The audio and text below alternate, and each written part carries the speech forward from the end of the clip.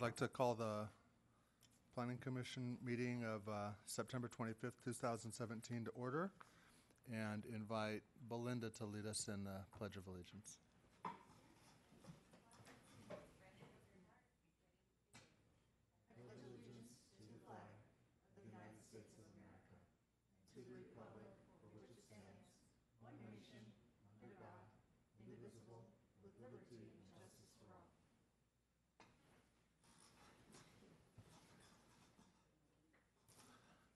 I wasn't looking around. Was everybody standing for that, or did anyone kneel?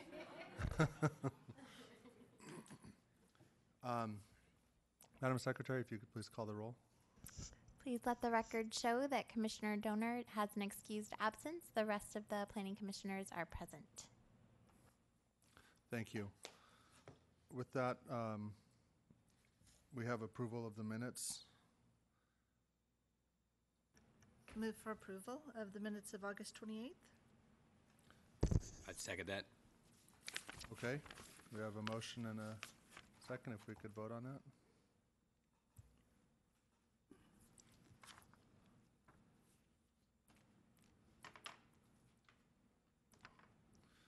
Okay, that item passes 4-1 with one abstention by Commissioner Donor. Moving on to public comments. Anyone wishing to address the Planning Commission during the public comment section on an or on an agenda item is asked to complete a request to speak form available at the door. The completed form is to be submitted to the Planning Commission Secretary prior to an individual being heard by the Planning Commission. Any person wishing to address the Planning Commission on a subject other than those scheduled on the agenda is requested to do so at this time. In order to conduct a timely meeting, there will be a 3-minute time limit per person.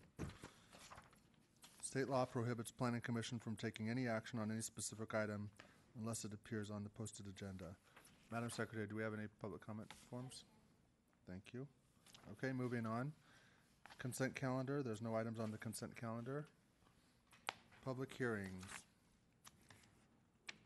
Item number 2. Coastal Development Permit CDP 17-0013 and Site Development Permit SDP 17-0020 to demolish an existing single-family residence and construct a new 38 square foot single-family residence and attached 2-car garage within the Residential Beach Road 12 RBR 12 zone located at 35365 Beach Road. Do we have a presentation? Good evening, Chairman, Commissioners. Yes, Belinda Dynas will lead our presentation. Thank you. Thank you, Matt, for the introduction. Good evening, Chair McCann, Planning Commissioners, and members of the public. My name is Belinda Dynas, Staff Planner for the proposed project at 35365 Beach Road. This project is before you for review and approval of coastal development permit and a site development permit because the proposed project involves demolition of an existing single-family dwelling and construction of a new single-family dwelling on property located in the coastal zone, appeals jurisdiction, and floodplain overlay district. Here's an aerial of the immediate area along Beach Road. The subject site is located in the Capistrano Beach Community Association area, which is a gated community on the ocean side of Pacific Coast Highway and the railroad tracks.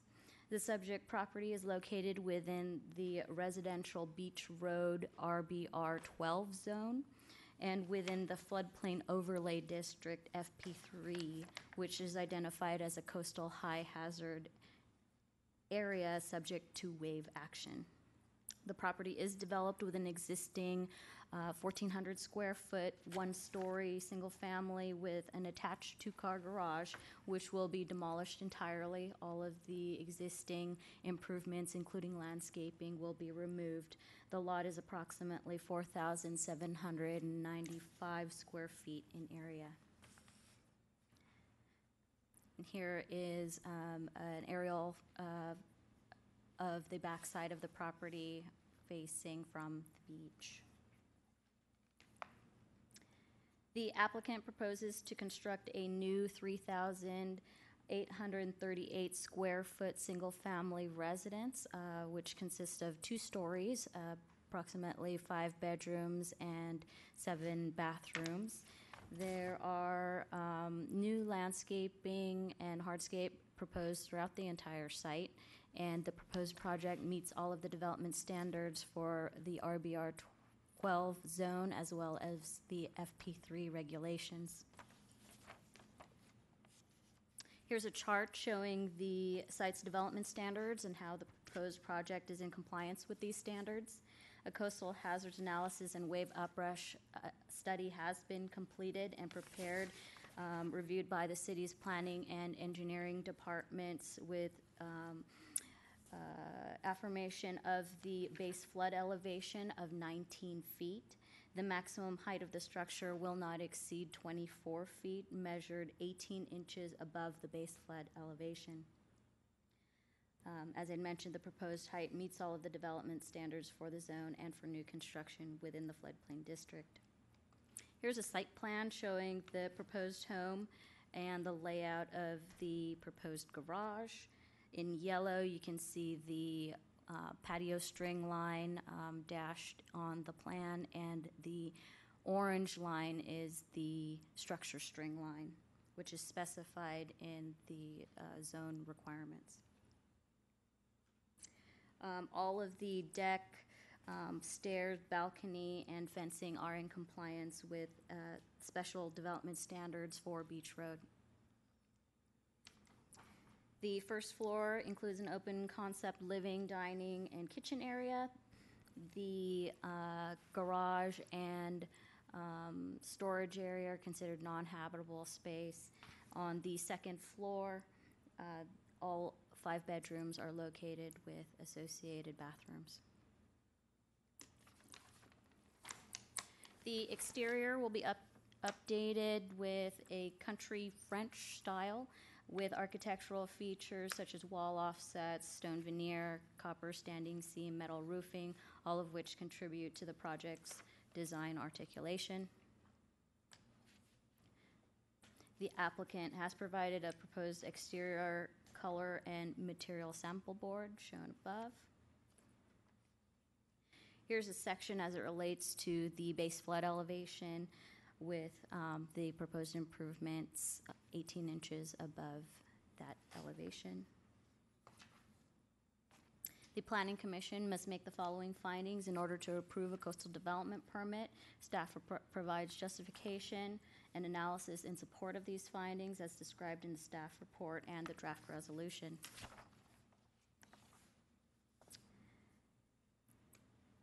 The proposed project meets the development standards of the municipal code and is consistent with the city's general plan. The project is located between the nearest public roadway and the sea, and public coastal access exists along this portion of the coast as shown at Capistrano Beach. Furthermore, this project constitutes infill development of an already developed property with no significant environmental impacts with the proposed work. Site development permit is required for any new construction within areas designated as flood-related hazard.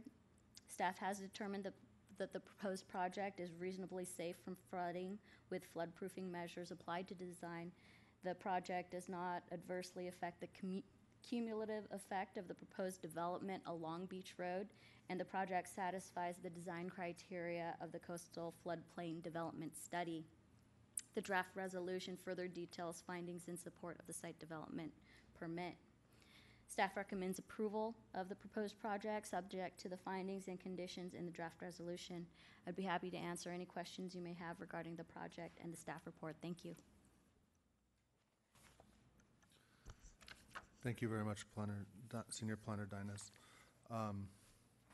Do any of the commissioners have any questions for staff? Okay. Seeing none, we will open the public hearing. Any public speakers?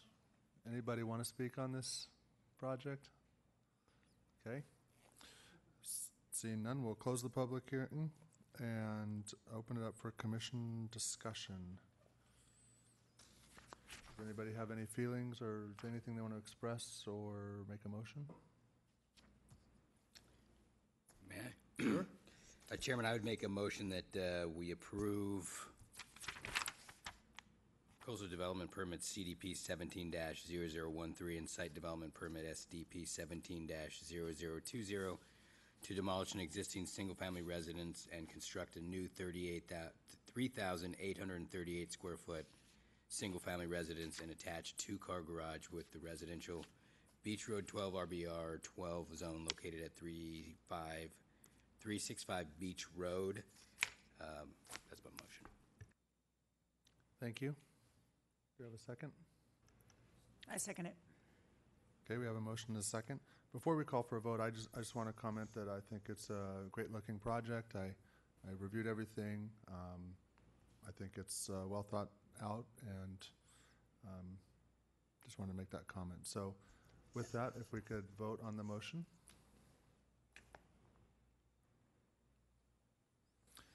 That item passes 4 votes affirmative and Commissioner Donor absent. Congratulations. Good luck.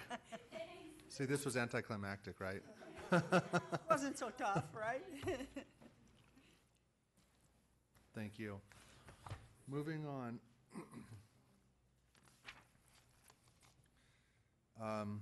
Item number 3, Coastal Development Permit CDP 17-0016, Variance V 17-0001, and Site Development Permit STP 17-0029 for an addition and remodel to an existing duplex in the Residential Beach Road Duplex 18, RBRD 18, zone located at 35099 Beach Road. If we could have a presentation from staff. Senior Planner John Champa will give our presentation. Thanks. Great. Good evening, Chair and Planning Commissioners. John Champa, I'm the case planner for the Beach Road project, as stated, which is a request for a coastal development permit, variance, and site development permit. Project's located in the same beach community as the previous project, but however, this project is located in the RBRD 18 zoning designation, which allows for duplexes. The existing property is improved with a 3,656 square foot duplex with a carport that allows for 3 vehicles. As you can see, the property is located on the beach side of the PCH. Just to give you a little background on this property, this is a duplex that was constructed in 1964 with a variance to reduce the front yard setback for the carport specifically up to 5 feet. As a condition of the variance, which was included, the original variance with your packet, restricted living area above the carport. The structure is considered legal non-conforming because it is located in the FP3 flood zone overlay and is a slab-on-grade foundation, as well as it only provides 3 covered parking spaces when 4 is required. The non-conforming structure, because of its construction and location in the FP3 overlay, is limited to a one-time 10% square footage addition, as well as an annual remodel of 10% of the current value of the home. Those two are looked at separately in terms of review. This is an image or images of the existing property. As you can see in the front elevation and the rear elevation is a typical 1960s construction of the era. Project scope is requested today is for a 364 square foot addition to the second floor over a portion of the carport to allow for a new bedroom and bathroom, as well as a facade remodel to convert the structure to a contemporary design, enclosure of a portion of the carport, new stairway to lead to the upper unit, and repair of the upper unit's ocean side deck. This is a site plan identifying the location of the proposed improvements.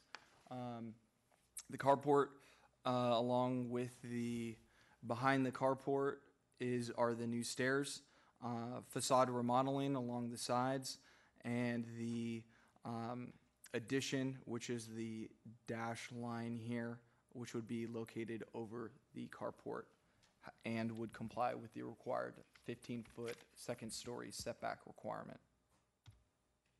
This is a rendering of the project, if approved and completed. As you can see, it transforms the property to the new proposed contemporary design. The project as proposed requires a coastal development permit, and in review of that, the project does comply with the city's certified LCP. The proposed improvements do comply with the zoning development standards. The project has no impact to recreation or coastal access, as it is a private community located between the first private road and the beach, and there is the Capistrano Beach public parking and access located within 560 feet of the project site. The requested variance is in response to the original variance that was approved back in 1964 for the 5-foot carport setback. As previously stated, there was a condition that restricted the living area above the carport, and the new variance is proposed to clarify the original approval and its original intent, as well as to address the restriction in that the proposed addition would comply with the required 15-foot second-story side yard or front yard setback requirements, as well as all the other appropriate development standards for the site. This cross-section is to illustrate the proposed request as well as the development standards, in that the blacked dashed line is the developable envelope of the project. The variance was originally established for the carport, and the new proposal would be located above the carport. However, as previously stated, would comply with the required 15-foot front yard setback. It's important to note that this 15-foot setback is consistent with other developments within the neighborhood, as it is a development standard for this RBRD 18 zoning district, so there is no special consideration or request for this proposal. Site development permit. The site development permit review and was reviewed to ensure compliance with the 10% addition as well as the annual 10% valuation for the project, and it does comply with those standards, which are implemented by the requirements of the FP3 overlay. The addition is located on the second story inland, which is a requirement of the floodplain overlay as well. And the addition is architecturally designed to be integrated with the design of the structure, as well as provide visual relief to reduce massing and comply with the city's design guidelines. The project is in conformance with the city's LCP, as well as the public access and public recreational policies of the Coastal Act, and complies with the required findings for the coastal development permit, variance, and site development permit. That concludes staff's presentation. Staff and the applicant are available for any questions. Yes, I have a question. Is the project now required to, I couldn't find this, to include 4 covered parking spots since it originally only had 3? Or is there some sort of special dispensation where that doesn't need to occur? That would not be applicable here, given that the scope of the project is not expanding the structure by more than 50%, which would be the trigger to provide the required additional parking space. However, additional parking is provided across Beach Road of 3 parking spaces. So the site will be able to provide adequate parking for the site. For like 6, 3 and 3, 3 across and 3 within the confounds of the structure? That's correct. Okay, thanks. Thank you. Other commissioners have questions for staff? Yeah, I have a couple questions. Commissioner Nelson? So I went out there today. There's a bunch of storage unit areas. I think they're labeled, in fact, in the carport. Maybe the applicant tell us where the new storage is going to go, since there's going to be a door on the carport. So I'd like to understand a little bit about how the duplex functions, given that we're closing off a portion of the carport for use. That question, I think you just answered it, but I was buried in my reading here. Did you say there's going to be 3 spaces across the street? There are 3 spaces across the street which exist currently. Okay, great. I think that's it for for now. So when the applicant gets up, maybe he can address that. If we could have, if there's someone from the applicant side, the architect or applicant, to address Commissioner Nelson's question, that'd be great. If you could please, yeah, you can spin that around. Turn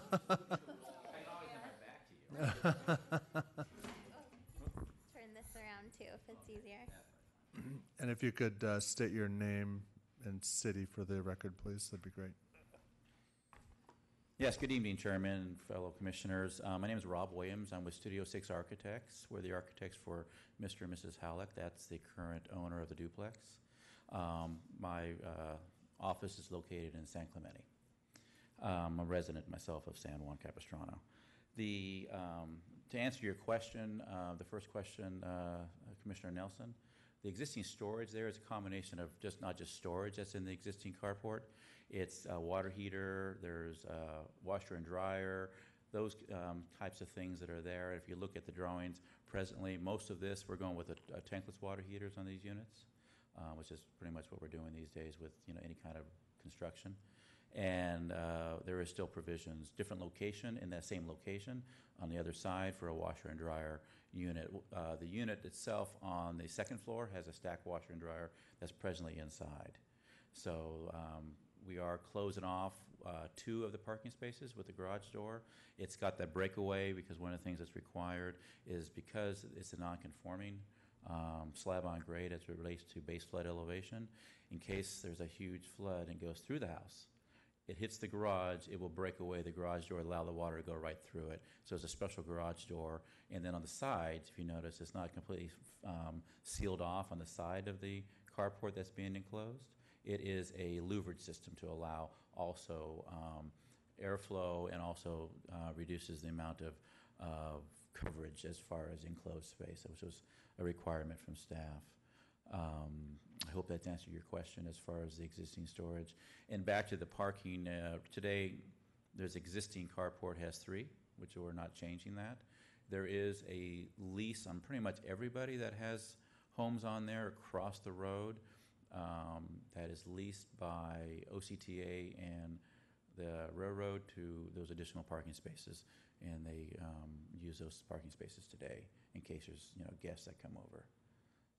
Is there any other questions? I do have a couple comments that I did talk to Planner Jonathan about regarding one of the conditions that we have a question for the Planning Commission on. Does anybody have any questions for the architect? I just have one, and it may be to staff and not the architect, but the variance is for the addition of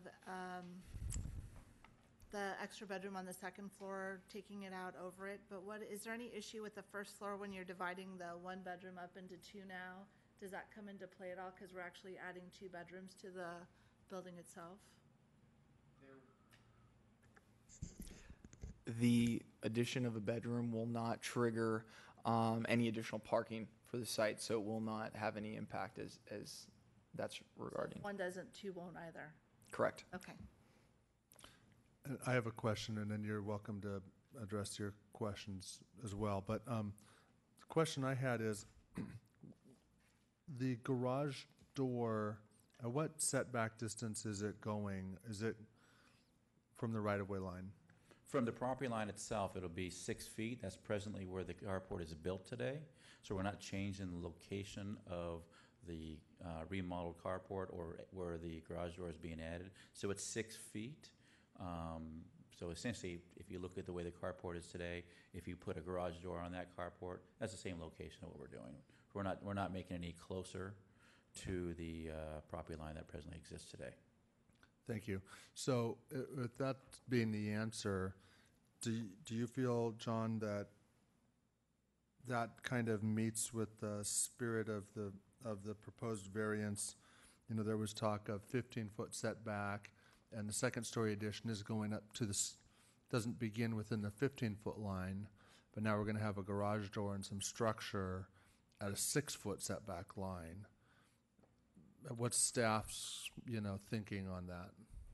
Staff's review of that, we did discuss that extensively and felt that as long as the setback is being maintained at the existing condition of 6 feet, which is how the variance was originally approved. The structure is still being maintained as a carport functionally, in that it is open. It still meets the intent and the original approval of the variance. So is it still going to be a 3-car carport with a garage door, so it's open on the sides? Correct.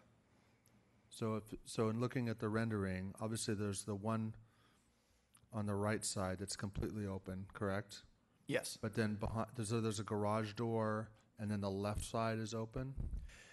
The rendering gives it the appearance that it is more closed. However, you see if the dark area under the shaded Right. component of it is very open.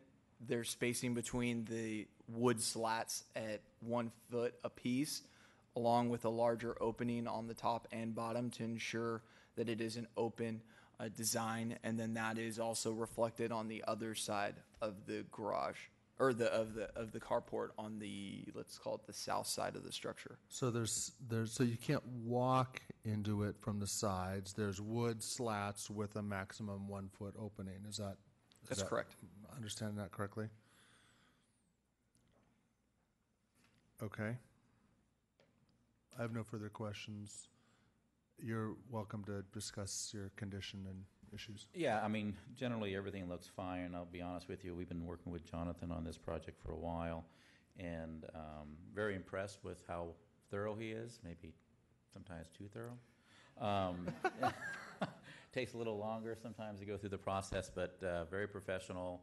Very happy to work with Jonathan. Did a very nice job. But we do have one question that I brought up last week when we got the conditions. It's number 26.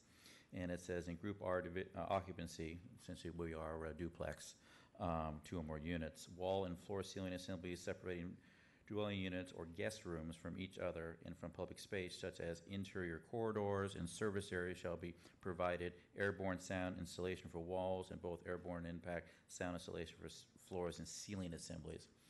This really has to do with the existing duplex. We're not creating any additional problems with this type of condition. Because of the fact that the duplex itself, not the area that we're adding, the one-time addition of 10% on the inward side above the existing carport, we're allowed to improve 10% annually. So in order for us to, this condition concerns us, that it gives a potential that when we submit for plan check, that the building department, because they're the ones that came up with this, has nothing to do with the planning division, this was a building condition, could make us go through inside the existing and make us do sound attenuations between the floors, because there are a unit above, a unit below, and a lot more requirements that if we needed to do this, again, usually that triggers if you do more than 50%. We're doing 10% because we can't do any more than that on an annual basis, that if this condition is on there, we have to address it, all these conditions, when we submit plans. And this condition would be difficult to address because let's say the building division comes back and says, I still want this taken care of. The dollars that we have to, and again, I'm only deal with 10% based on the value of the structure. The dollars that we have could be eaten up just on this alone, which would leave us no money to do any additional improvements in the structure that we have submitted today. So that's our concern. And if this stays on here, that could take time to address and maybe doesn't get addressed. At the end of the day, since that condition is on here, the only way this can be removed, if it stays, is to come back before you guys. And, not that we don't like seeing you guys all the time. We would want this to be at least some kind of language in here that says that, really, I personally would like to have this completely eliminated from the conditions of approval. That's my question. And John and I talked about this a little bit, and I told him I would still be bringing it up to you guys. So he, I believe, has an answer. We'll see what he says. Thank you. I'd find it hard to believe that you could do your whole addition, and yet this is kind of equal in cost to strip some drywall and put some insulation in there. But that's beside the point. We'll get to the details of this.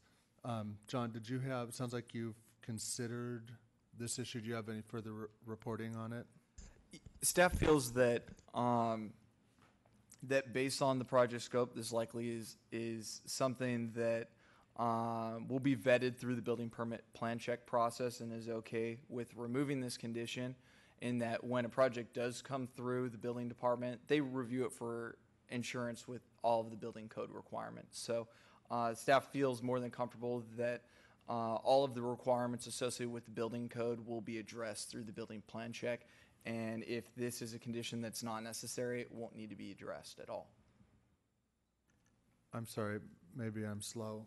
Did you say that the building department was okay removing this condition, or you're just saying that when they come through, they're okay leaving it in, and when it comes to plan check, they'll look at compliance with all the building codes? They're okay with it being removed, and then when it does come through, the entire project will be vetted for compliance with building permit plan check, because these are just conceptual plans that they're looking at now. And so when it is thoroughly reviewed with the detailed construction drawings, if it is determined that soundproofing or some other requirement is needed, that'll need to be complied with just for approval via the building department. A condition of approval is not necessary to ensure the project complies with the building code. Okay, thank you. So that's what building department said. Is planning okay with this condition being struck as well? Yes. Okay, thank you. Do any of my fellow commissioners have a question or issue with this condition?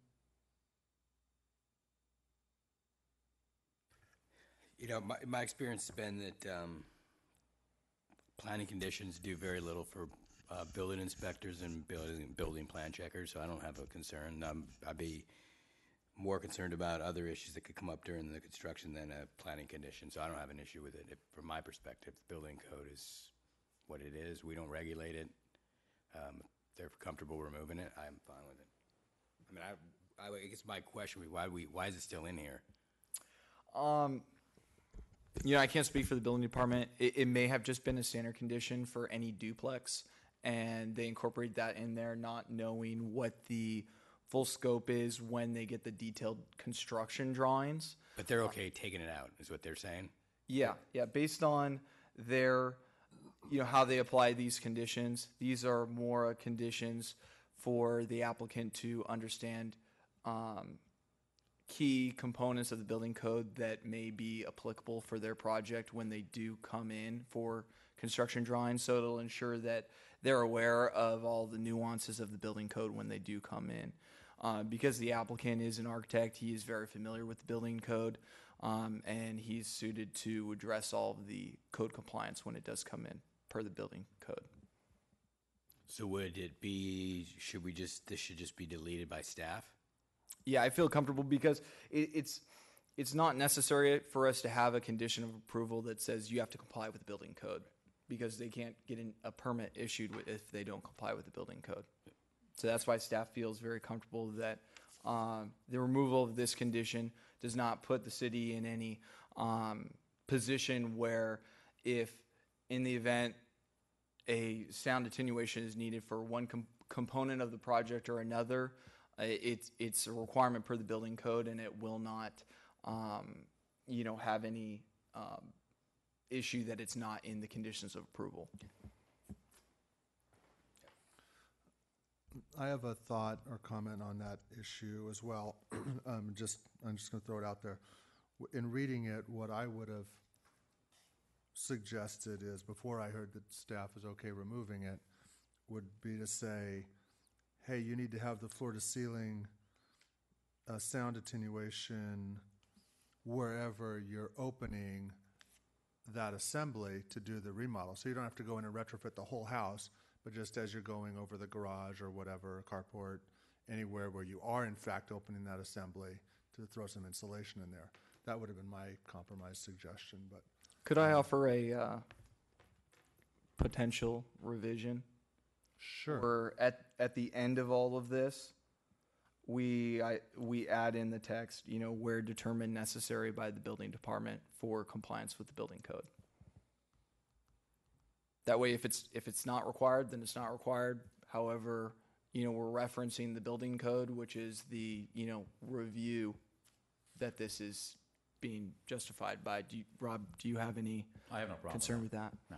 We could do that, or if they're okay striking it, then I'm okay striking it too. So we'll see where a motion goes on this issue. I have a question, something that Mr. Williams brought up. With respect to the 10% valuation add issue, he said 10% of the structure's value. I was kind of thinking in my mind 10% of the property value. Is there a clarification, because that's a huge difference out Yes, there it right is. now. Is there a clarification on that, John? Yes, so the valuation is determined based on the building department's how they value projects. So it's typically a per square foot or per linear foot, depending on what the improvement is. So this project, we basically broke down the scope and went through the building department's valuations depending on the proposed work. Like the addition is about 195 square feet per square foot. However, the addition is not included in the overall valuation, but they have the same for windows and the stucco and all those exterior improvements. So that those numbers are established based on the building department's valuations, and those change, I believe annually or whenever they are redoing their fees and assessments. So it's only based on the structure alone and the improvements associated with the structure. So there was an analysis done already by the building department to make sure there was compliance with this issue. That's correct. Okay, thank you. I have no other questions. Do my fellow commissioners have any other questions for staff or applicant? I don't. Thank you Thanks. very much. I think we kind of merged a little bit. I think that was still in like staff or commissioner questions. So with that, I should probably open the public hearing. No additional requests to speak. So with that, I'll close the public hearing and invite commissioners to discuss the item. If anyone has anything they'd like to discuss or consider. I do. I have a couple things. So we just had a duplex come through here, and I can't remember how many spaces they provided, but and this is one of those topics that I can get pretty riled up on because I actually think we spend a lot of time focused on parking, but I don't think that we should go to the extreme on either side of the argument. So one of the questions I guess one of the things I'm struggling with is the fact that we're closing off the garage. I know there's slats in the side, but we're fundamentally changing the project. The reason I like carports is they are used for cars, period. They're not used for storage. They're not used for other stuff. And when you put a door in front of that, it changes it from a carport into a garage. And I think it changes the project, and I think it changes the intent of the variance. And so there's this, for me, a balancing act of trying to be reasonable and rational, but also not just approving it because there's a variance and they're allowed to do it. I think we have, as a commission, it's our job to temper how these things come through and make sure that we look at a much bigger picture. And so when we start hammering on other applicants for more parking than is required, and then we have a project that doesn't meet the requirements, I think leaving it broad is important. So with that, I'm struggling to find the reason to support effectively the variance is what you're saying, right? They need the variance in order to expand the upper floor. Yes. Yeah, it's a little bit of an odd scenario in that the original approval was for a carport with no livable space above it. However, didn't provide clarity as far as, well, what is that restriction for the space above? The intent of this variance is to provide that clarity for the addition above to say that an addition above is allowed. However, it does need to comply with the 15-foot second-story setback requirements. Staff's review of this application looked at, we want to make sure, as you said, that the original approval and the intent of that it was a carport. And so we really looked at the design of the structure and what was being proposed to ensure that it still is technically a carport, as well as allowing the property owner to improve the property and its appearance, and providing them the ability to provide some additional security for their property, given that it is right now just basically open parking area. It's not, there's no element of enclosure or security. And maybe the applicant can speak to, the desire to that, but however, that was staff's review in that it is still functionally a carport. The addition is really to provide the clarity for the original restriction and its intent. Gotcha. Okay. So, and I'll just go on a little bit further and say I don't have an issue with the 15-foot setback, waiving that, removing that as, modifying the variance for whatever you want to call it.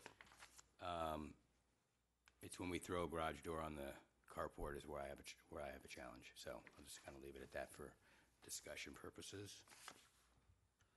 If I could jump in, I too was, you heard my earlier questions about now we're getting a garage, effectively a garage. It might be technically a carport, but it kind of looks like a duck and quacks like a duck, and has a garage door on the front of it at 6-foot setback. So I definitely, that gives me a lot of pause as well.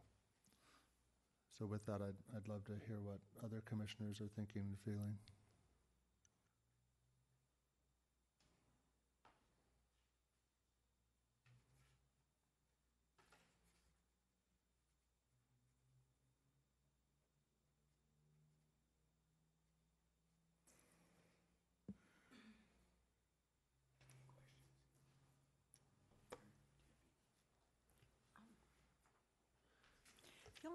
The only comment I have, because I wasn't quite understanding, is are there any concerns when you put that door on as far as the wave run-ups and all kind, if there's any kind of, a lot of ocean action? I mean, is that going to be a problem if you've got a closed door compared to if you've got an open flood plain, so to speak? Well, they have the kick-out panels on this, like all the other projects do. okay. So I don't think. When you say kick-out panels? The garage, there's panels at the bottom of the garage where they blow out and the water runs through. Okay, My understanding. okay. I think the applicant. Did you mention that they have kick-out panels? The garage door essentially is a function of that. However, because of the scope of the project, the 10% threshold for addition or remodel does not trigger that requirement specifically, given that it's an existing structure.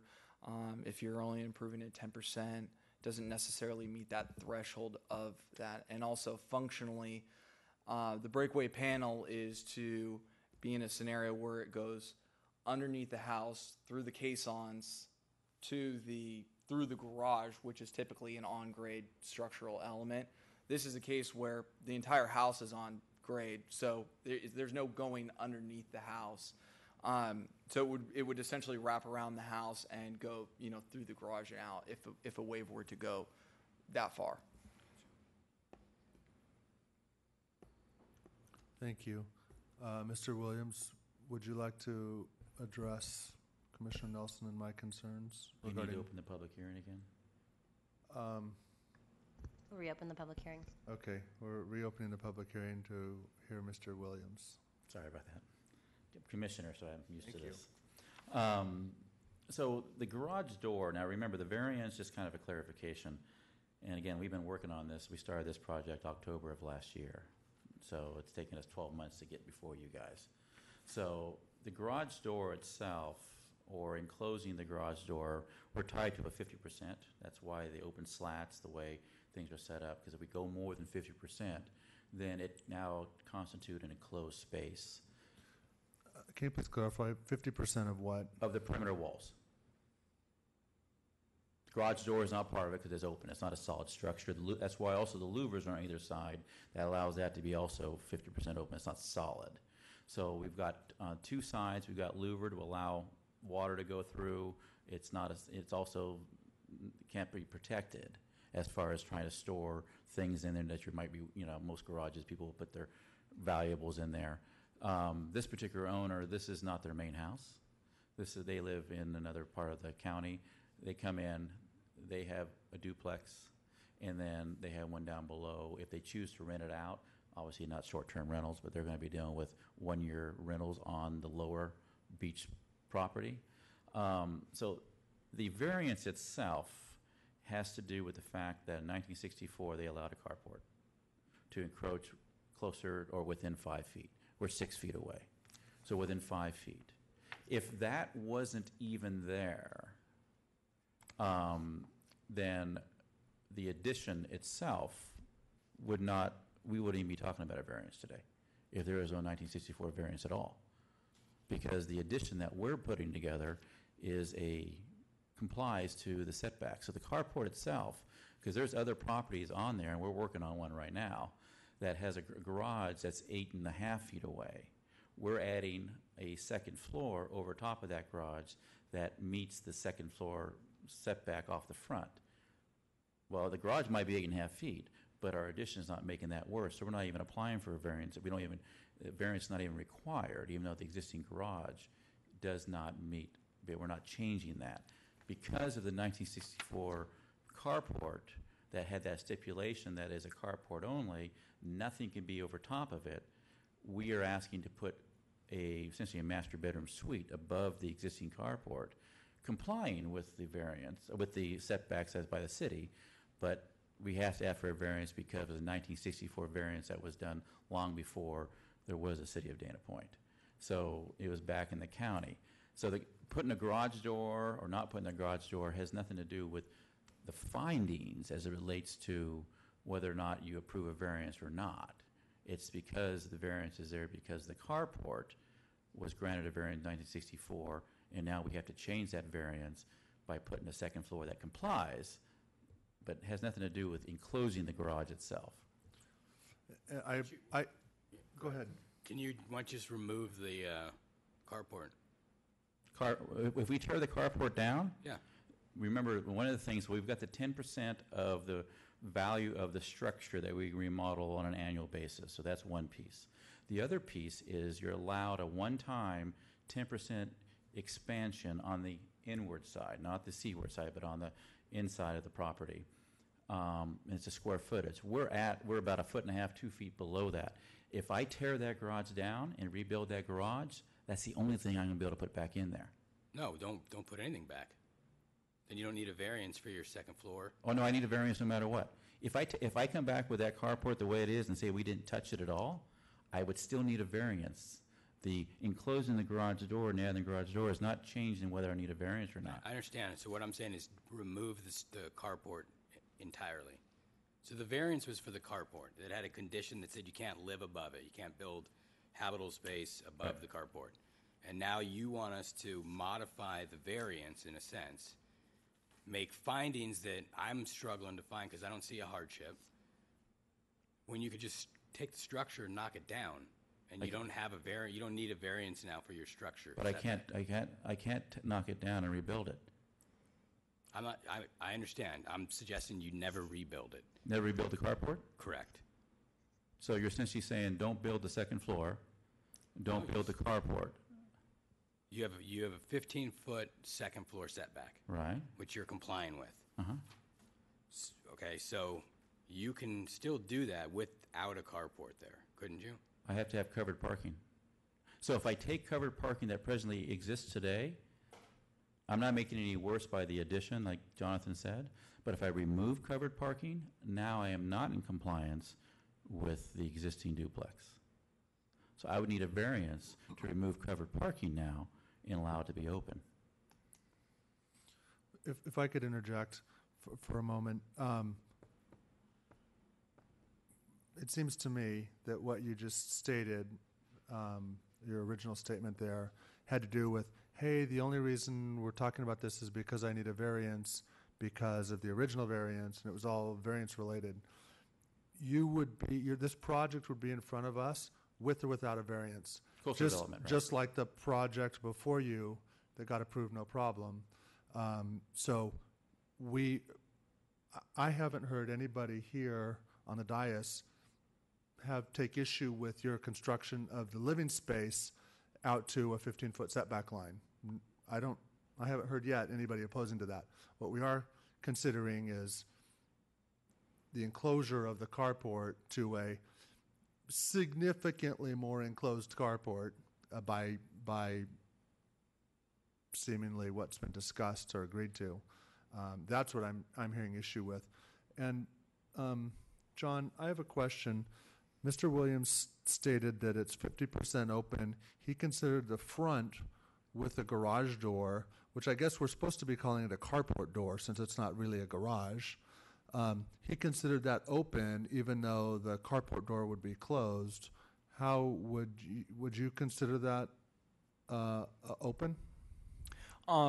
That wasn't part of our analysis for the opening, whether there was a garage door or not. It was essentially the 50% threshold was specifically focused on the existing structure and ensuring that 50% of the walls were to remain to comply with our non-conforming ordinance. Staff specifically looked at the side openings or with the wood slats to ensure that we were providing an open area to comply with the definition or be consistent with the definition for a carport and not a garage, to ensure that the function and the definition per the zoning code was consistent. Okay, thank you. Does anybody, for what it's worth, I think this is a significant expansion of the variance to call what I'm seeing on the rendering a carport. I don't think what my understanding of a carport, it doesn't look like a carport to me. But that's my thought. Does anybody else have a question or further request for information from Mr. Williams? Thank you. With that, I'll close the public hearing. I'm wondering if the city attorney has anything they want to weigh in on based on what we've discussed. Not specifically, although I can tell you that Mr. Schneider and I were pulling up the definition of carport from the municipal code. I'll let you read it. Sure. I think this might provide some help for the discussion. So the zoning ordinance defines a carport as a roofed structure providing space for the parking or storage of motor vehicles and enclosed on less than 4 sides. Did you say enclosed on less than 4 Less sides? than 4 sides. So it could properly be enclosed in 3 sides. Correct. One could assume from that designation. And so in reviewing this project, as John had described it, 2 of the sides are open through sort of I'll call it a lattice design, and it doesn't run all the way from ground to the plate height. There's a gap at the bottom and the top, and those are the 2 that, as staff, we interpreted to consider to be unenclosed. The front, the garage door, we were considering enclosed, and the rear obviously is enclosed, but we're considering at least 2 of the sides to be considered open based on the definition. Okay.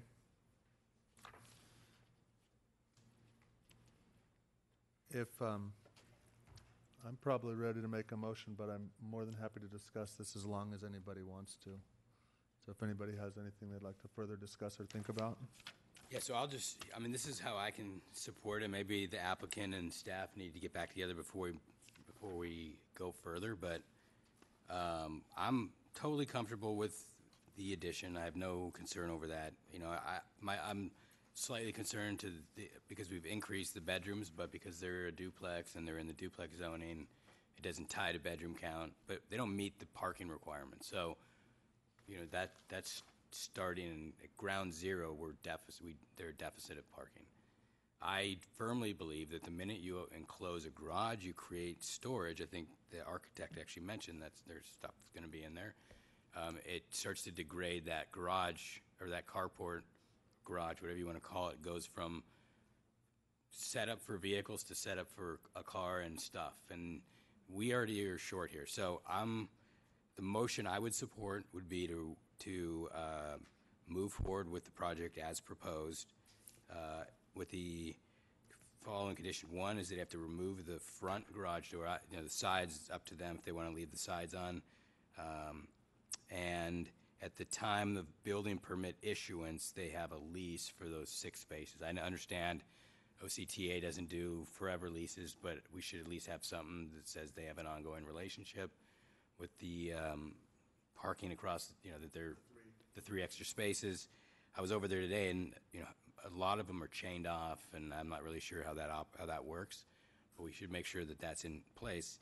With that done, I don't see any reason not to support this. Where I'm struggling to support is making changes to a variance that had implications relative to living space above, and there's a disconnect for me of we want to utilize what we get, the benefit out of the variance, but we don't want to deal with the impact of and the condition that came with it. And I don't understand why it's in there. I don't know. I don't have the details, and I don't really want to know what they are, frankly. And I don't want to overturn those rules without making sure we're thinking through this from from start to finish here, that we don't create something, a monster, so to speak. Okay, I appreciate your thoughts on that.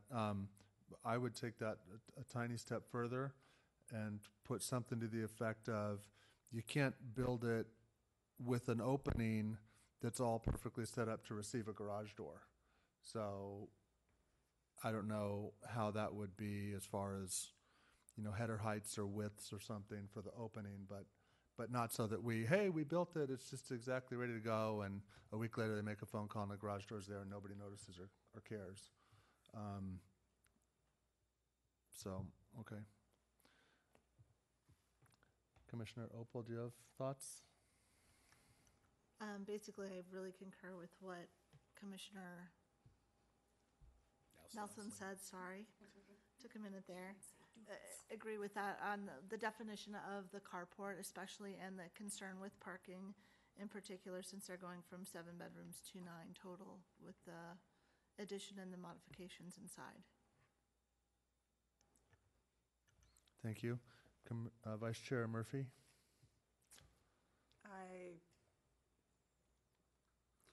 I don't have anything more to say than what the commissioners have said, and I agree with that in this particular issue. Okay.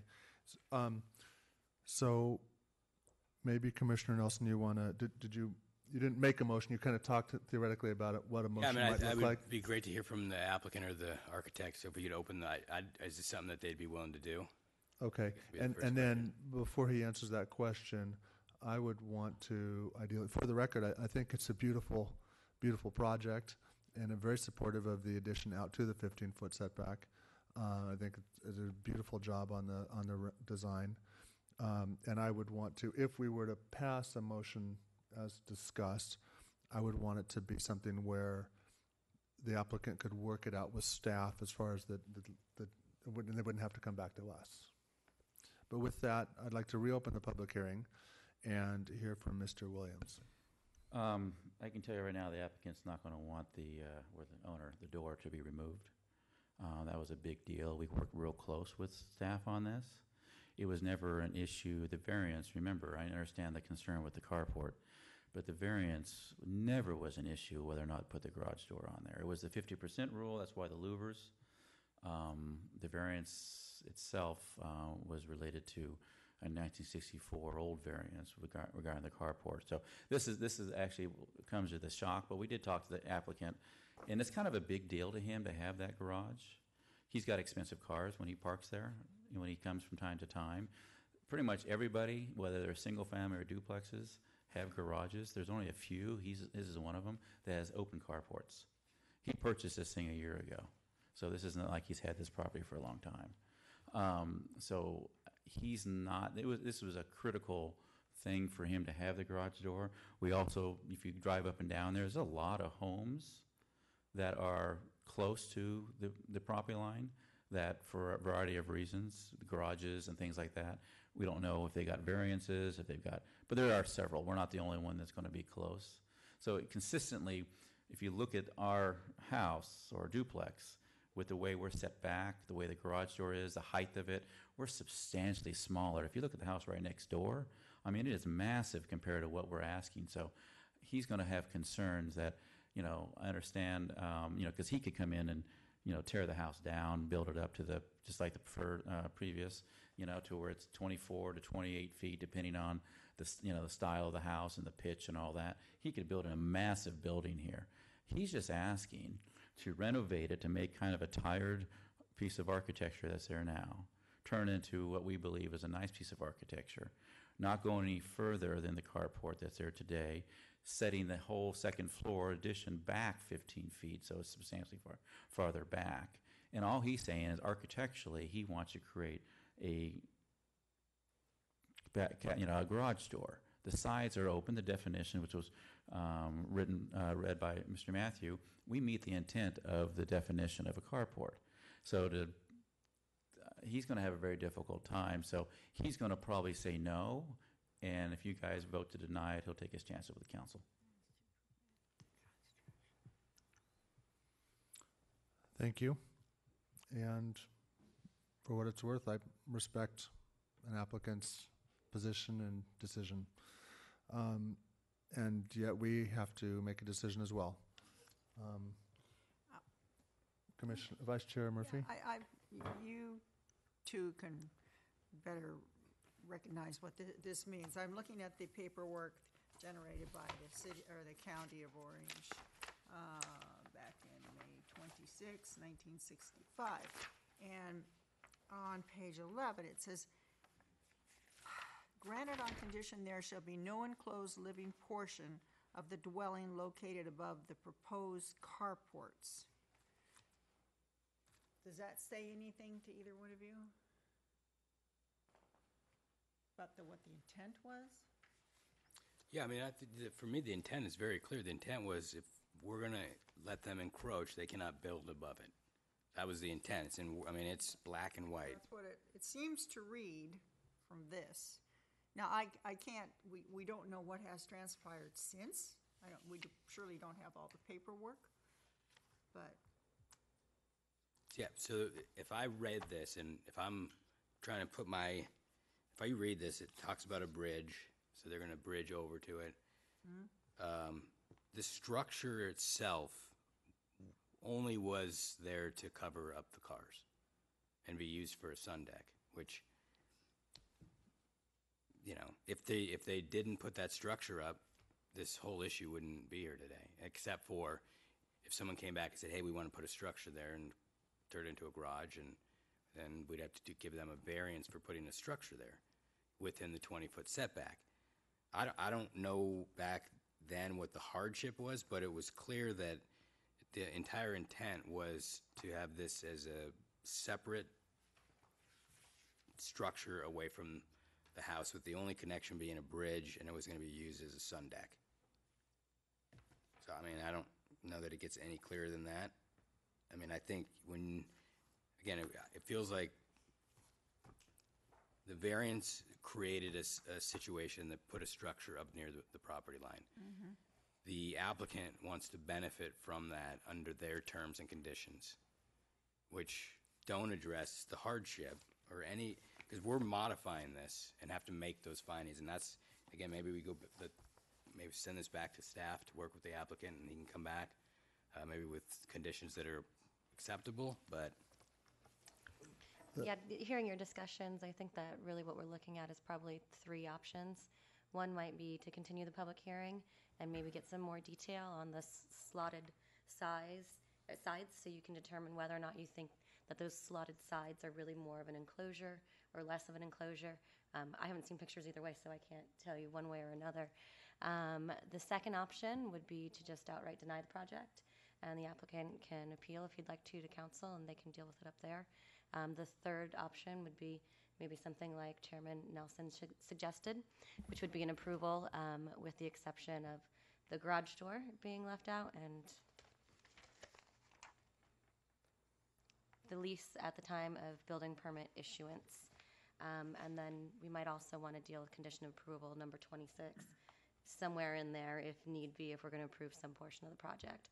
So that's kind of where I see the three options based on your discussions. Certainly there's an endless possibility out there, but that's what I think we're looking at, and I can see that you're pointing fingers at me, so I know you want to say something.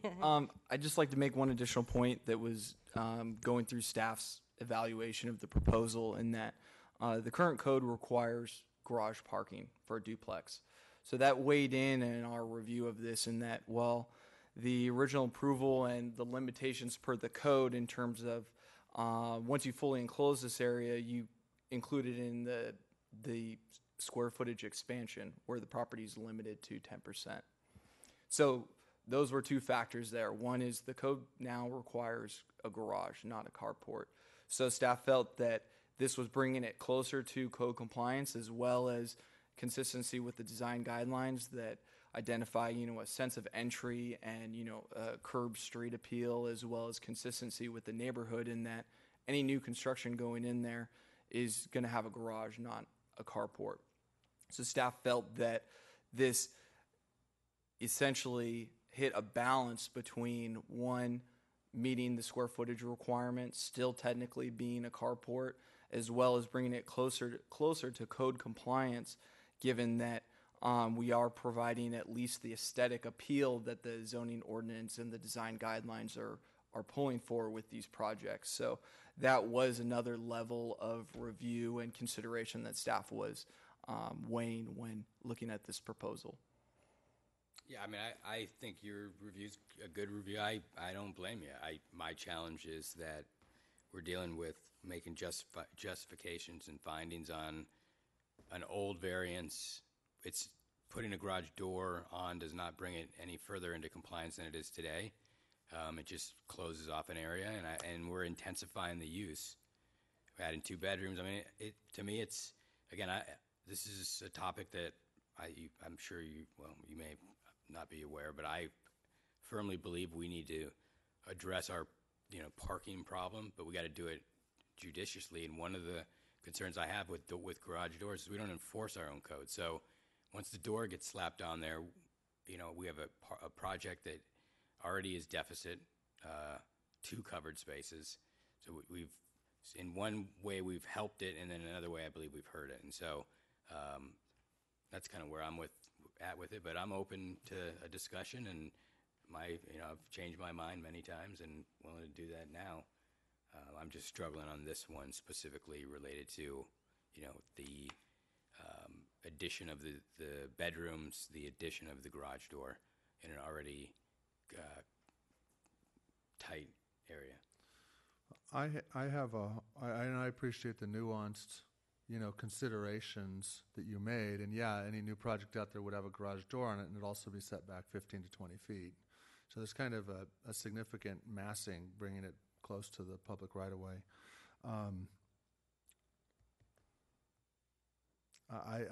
Back to Matt's definition reading of enclosed sides or not.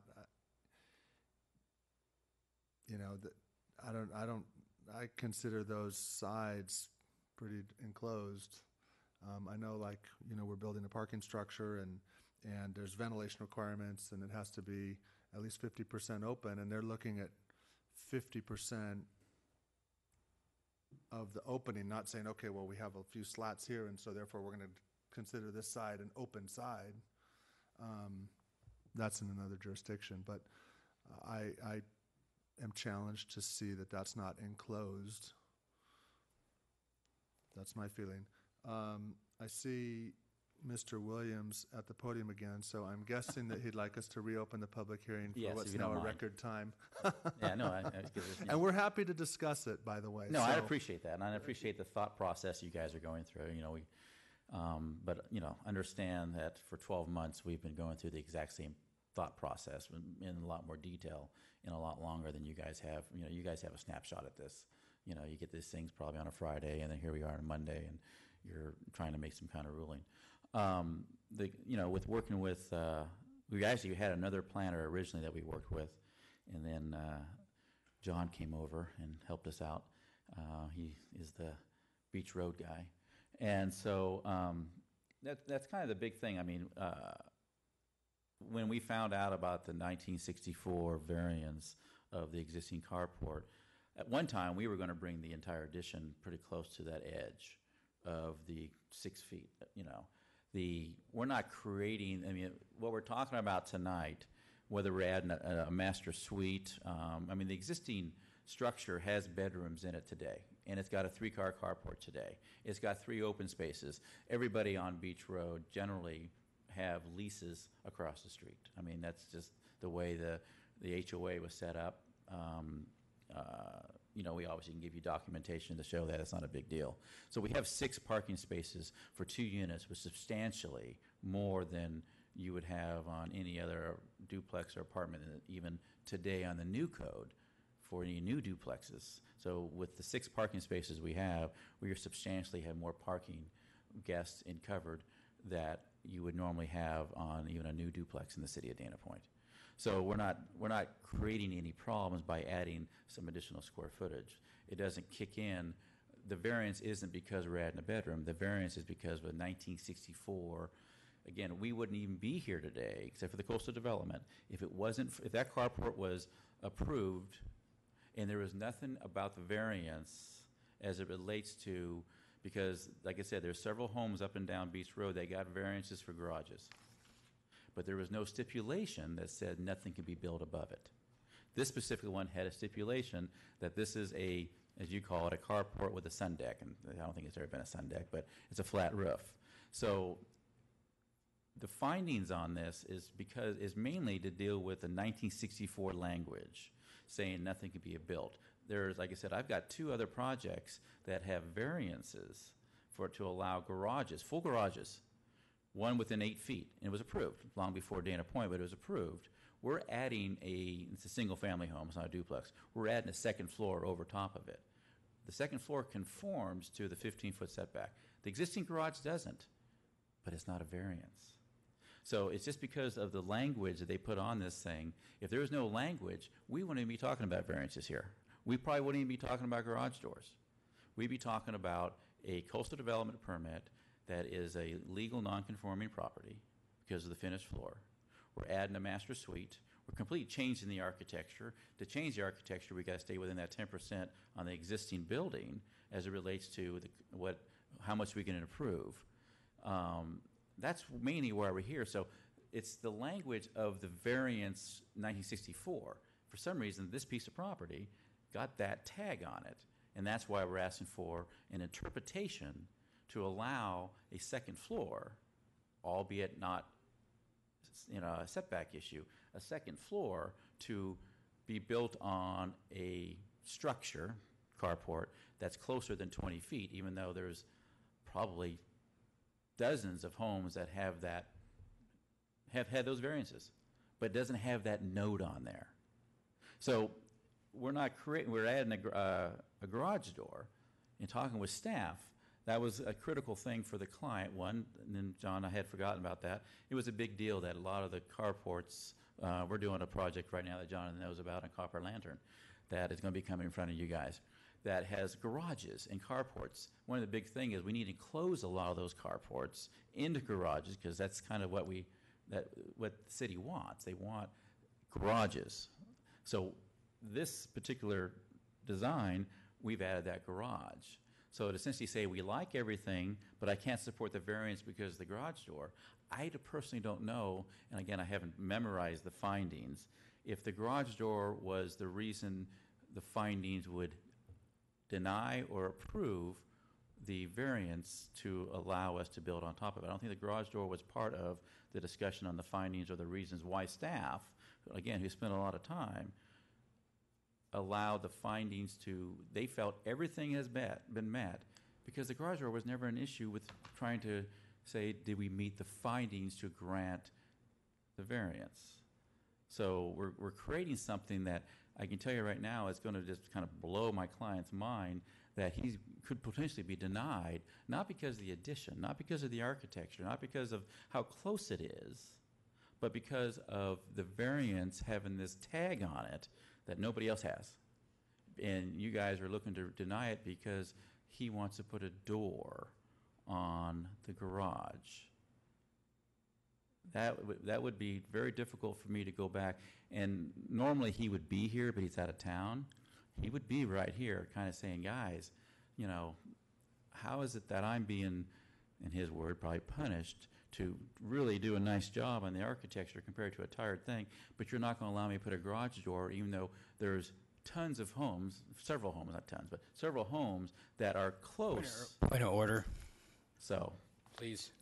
Point of order. Can we Sure. close the public hearing and just move this Okay, on? yeah, I think you're kind of repeating your arguments. Thank you, Mr. Williams. So I'd make a motion. I'd like a little bit more research done because there's a couple statements about this being the only one that has this variance and this specific stipulation. Have we looked at researched all the other variances to see if we can find out why it is the way that it is? Staff can conduct that research. Yeah, I have come across some variances through the community. However, extensive research and really kind of dialing into the specific properties that would be needed to vet that. However, unfortunately, when I've done a lot of information research on just variances for a number of different properties, and unfortunately, there's limited information. Probably there's more explanation in the variance that you have in terms of the records from 1964. There's more information there than other variances that I've come across. Basically, we're requesting a variance for a reduction in one setback or another, and they approve it. So there's not a lot of justification. There's no findings that are made. When the county was doing these back in the 60s and 70s. So I would say that based on my experience in looking at those, we're likely not to see a lot of justification or findings for why they made it in one way or another. But staff can absolutely do that research for the Beach Road community. Thank you. I guess, thank you, Commissioner Nelson.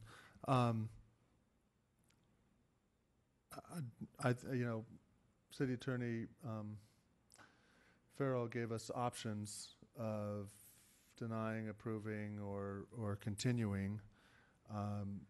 Should we ask the applicant if they want a vote on it, or if they would like more time to work it out with staff? Is that what you think is appropriate? Because they earlier expressed some willingness to just go to council and see what they get. Mr. Williams, would you like a yes or no vote tonight, or would you like some more time to try and review things with staff? so the question, okay, so you ask a question, if you don't mind. So if we allow for a continuance, which is probably more where I'm going to lean on this one, because I need to probably go back to my client and say, hey, they would have approved your project if you got rid of the garage door. Okay. He might say, fine. So if we do a continuance on a date certain, so that's something that he's probably going to want, if we can do a date certain, that we can, because it might just be as easy that I go back to my client and he says, get rid of the garage door. Whatever conditions, just get rid of the garage door, and we move forward.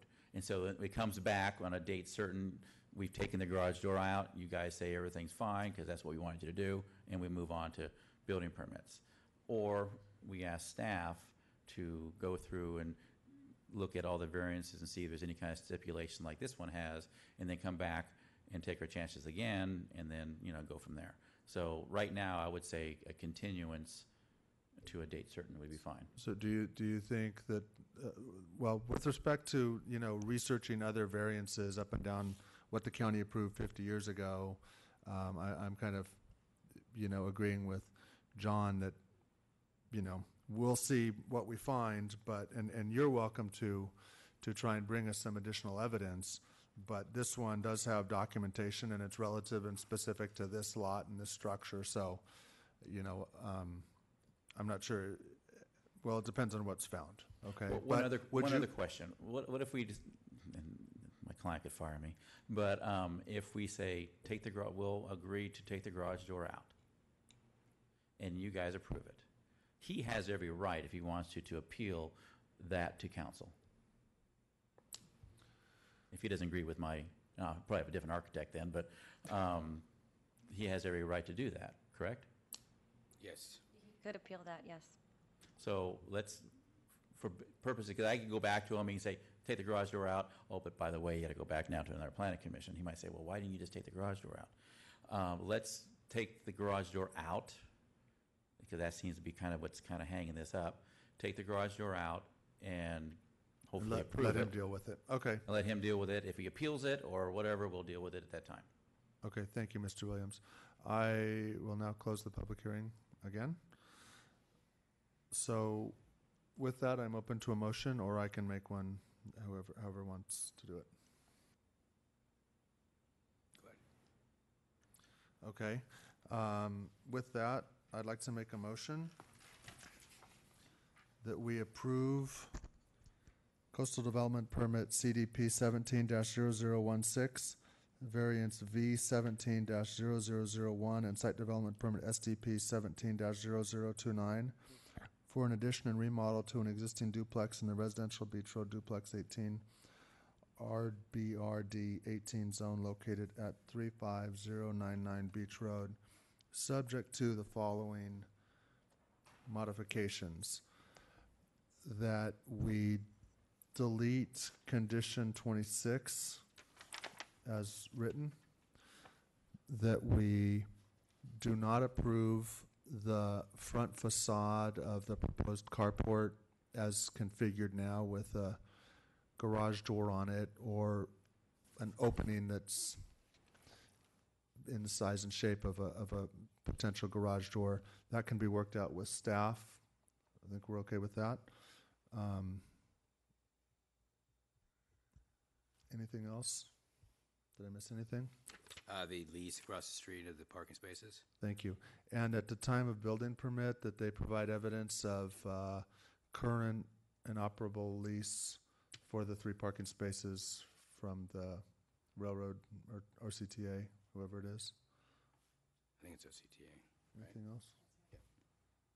Does that sound good? Okay, that's my motion. I'll second that motion. We have a motion and a second. Any discussion? We could vote.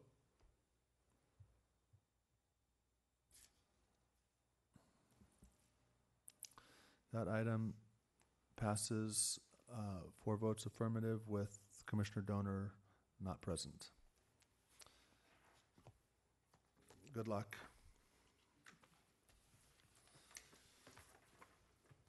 Moving on. Old business.